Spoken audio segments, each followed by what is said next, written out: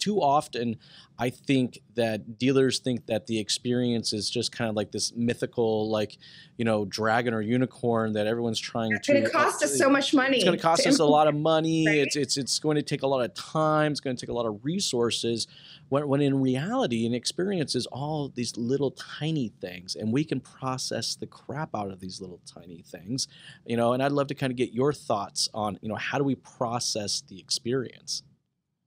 Wow. I mean, again, comes back down to communication. I was listening to your show a little earlier on this week. They were talking about the fact that, they're training some people in terms of how to behave in front of a customer when you're customer facing, right? Because those people are not going to be taking leads but if we realize that, we are consumers, our consumers are just like us.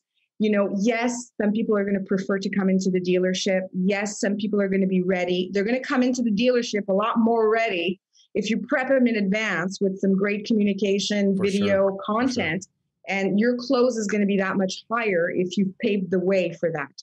If you keep in your cards close the way we used to do it when it comes to payment examples, when it comes to trade evaluation, I mean, the simple word estimate, like, let's not make a big deal out of this. I'm going to provide you with an estimate for your vehicle based on the market value.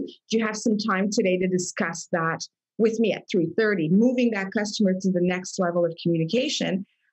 Everybody's got to improve their communication. That's going to be the game changer going forward. So whether you're handling leads, whether you're handling phones, whether you're in person, there will be some digital communication aspect to your follow-up with that customer, whether they buy or not, whether they need more information, whether you want a referral from them.